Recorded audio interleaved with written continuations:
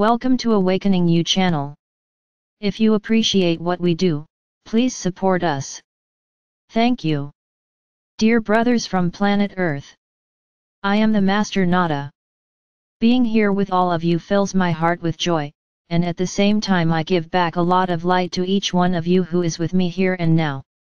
My brothers, you will still learn many things.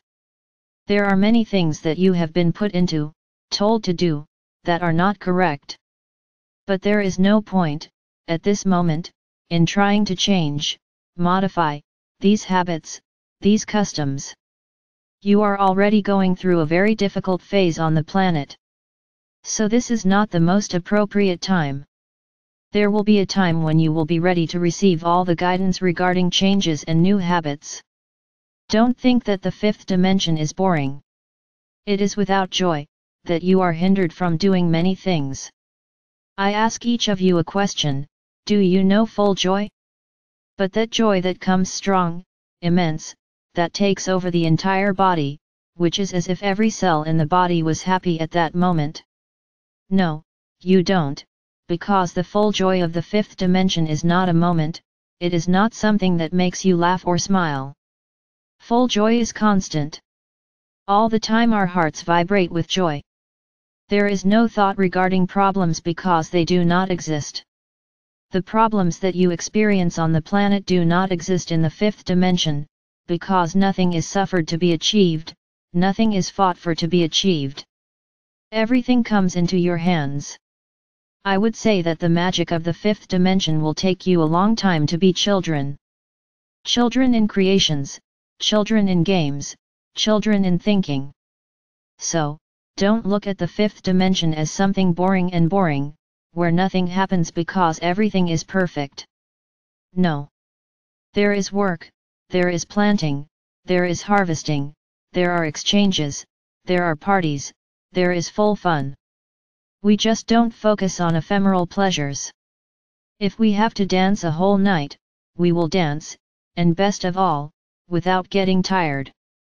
Everything is allowed, as long as it is good for you and for the whole. There is no competition. There is nothing that brings a being to a lower or higher level, everyone is equal, everyone has the same rights. Of course there is organization, of course there are rulers, leaders, but not like on the planet, where only one leader makes his decisions, whether correct or not, and can thereby make an entire nation suffer. Decisions are not made in one mind. Decisions are to be debated and reach a consensus, which is good for one and for the whole. We are not puppets who shake our heads because we are in the fifth dimension.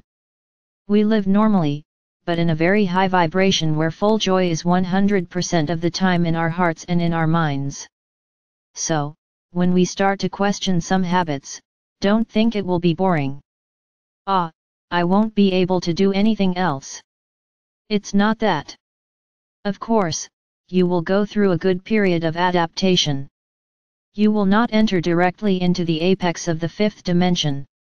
You will spend a long time training, understanding, adapting, or perhaps not.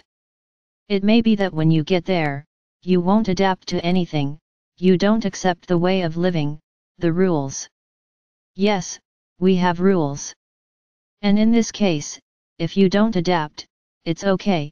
The choice will be yours.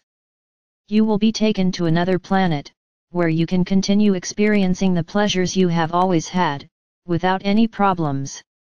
This will not be a punishment for you, on the contrary, we will be doing your will. So don't worry about what's to come.